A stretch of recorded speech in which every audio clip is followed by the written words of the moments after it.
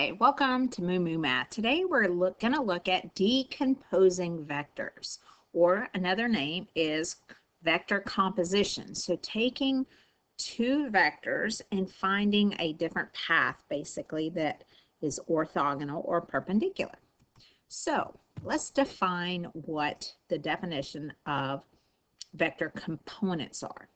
Okay, we have two vectors, u and v, and they are non-zero vectors. Okay, we're going to take vector u and we're going to decompose it into two separate vectors. We're going to call those w sub 1 and w sub 2. This is also known as decomposing into vector components. So if you see vector components, a lot of times you'll see decomposing.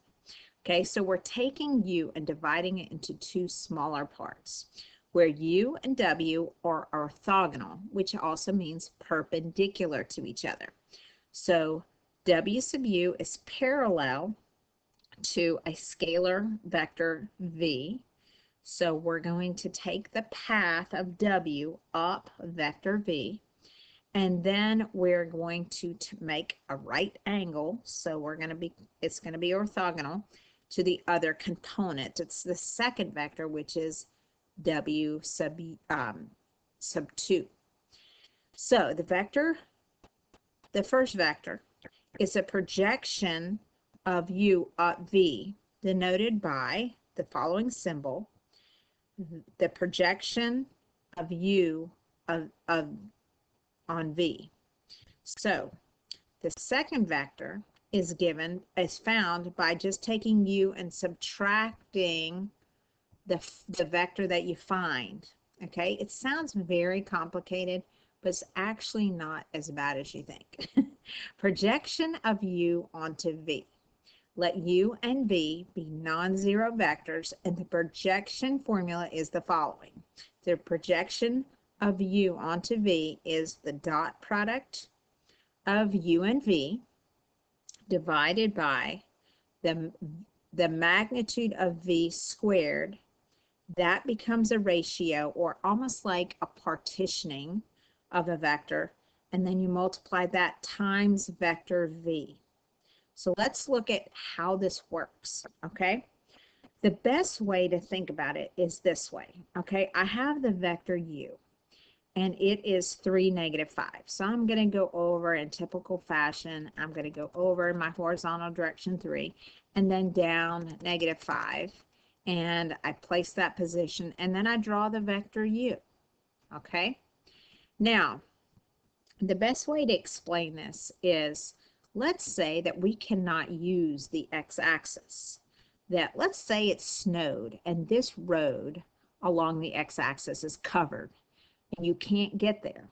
So you're going to take a different road. You're going to take the road called v. So instead of going out 3 and down 5, you now have to go up this road. And then you're going to turn at a 90-degree angle, make a perpendicular turn to get to the same final position, u. So let's say this is your house, and you need to get home, and you're at work. And this road is closed. So normally you go down 3 miles and you turn and you go 5 miles. This time you have to go up this road and then make a 90-degree turn to get to home. That is basically the projection. So w sub 1 tells us, well, how far up this road do I go before I make this right angle turn to find the distance that I then go down, w sub 2.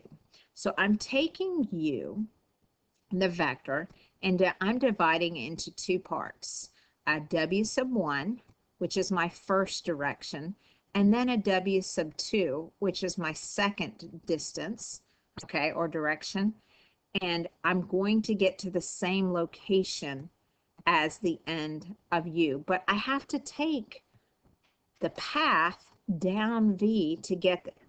So once you kind of understand what we're doing, it makes more sense. Okay, so what do? First, we have to find the first distance, or w sub 1. How far do we go up v before we turn? Then to find the second vector, we're going to take u and we're going to subtract w sub 1 to find that distance, because u plus w sub 1 plus w sub 2 is equal to u. So let's try this formula. So we're going to find the projection of u onto v for where u is -3 or 3, -5, and v is 6, 2. So we've seen that picture. Then we're going to write u as the sum of these two orthogonal vectors. Now, what do we mean by orthogonal? We mean they're perpendicular. So you're making a right angle or a turn to find that. So we're decomposing it into these two orthogonal vectors. So to find our w sub 1, this formula gives us w sub 1, or that first vector. So we're going to take the dot product of 3 and -5 times 6 and 2.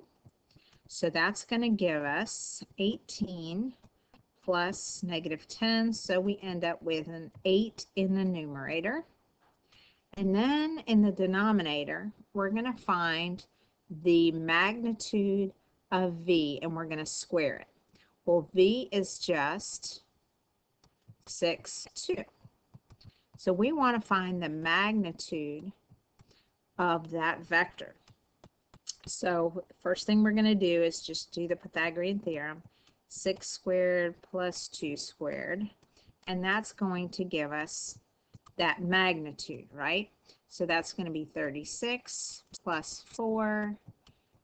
And that gives us 40. And normally I would take the square root of that. But we want the magnitude squared, so we're going to stop right there. We're going to divide this by 40. So 40 is our denominator. So we have 8 over 40 as this fractional part. So that gives us what fraction of the vector we're going to go up. Well, I'm just going to reduce this by 8 to 1/5. So basically, we want 1/5 of vector v. Now, if you notice in the formula, we now take this ratio and we multiply it by vector v. So I'm taking 1/5 of vector v. So 1/5, oops, let me grab a pen, 1/5 of the distance up vector v. And vector v, I believe, was what? 6, 2, yeah. 6 and 2. So 1/5 of that is 6/5, 2/5. And that's what w sub 1 is. So I've partitioned basically vector v up that distance. So let's look at it and see what we just figured out. Okay. What we did is we took, using our formula, and we said, how far up this vector do we go? Well, it kind of looks like it's a fifth, right? So 1, 2, 3, 4, 5. So we went up 1/5 of the vector, and then we're going to turn at a 90-degree angle, and that's going to give us our w sub 2. So that's what we're doing. Now, once we get to here, how do we figure out whoops, let me not go there yet. How do we find the second vector? We figured out w sub 1. So u is equal to the composition of w sub 1 plus w sub 2. So we know what u is. U was the original vector of 3, -5. We now know w sub 1.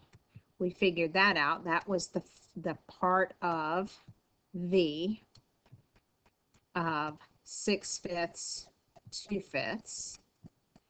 And we can now find the second vector that we need, the decomposition, the second one. How do we do that? Well, this is easy. We have vector. The big vector is equal to the two small vectors added together. So can't we just take u and subtract w sub 1 to find w sub 2? So we're just going to subtract these two. So let's get a common denominator.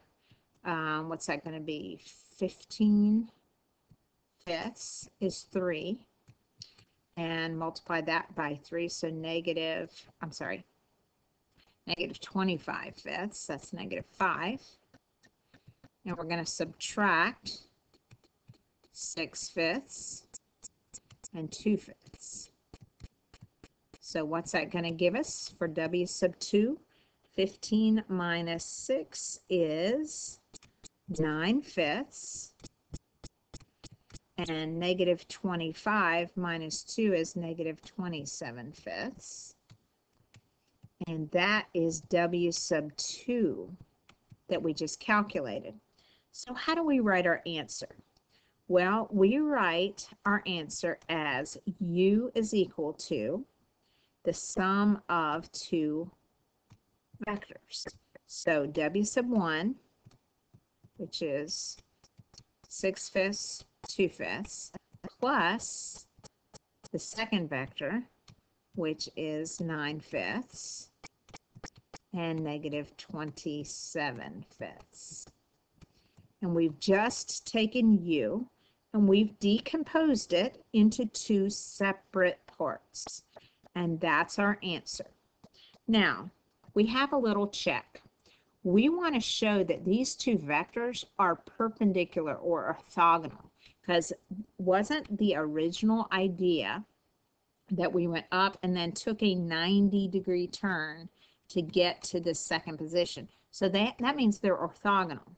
Well, when two vectors are orthogonal, we know that their dot product is 0.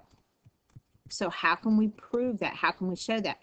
Well, we're just going to take these two vectors, W sub 1 and W sub 2, and we're going to show that the dot product is indeed 0, therefore they're orthogonal. So let's write these out. We got 6 fifths, 2 fifths, and we're going to take the dot product with 9 fifths and negative 27 fifths. And dot product, you take your horizontal components and multiply those together. So 6 fifths times 9 fifths. That's going to give us what?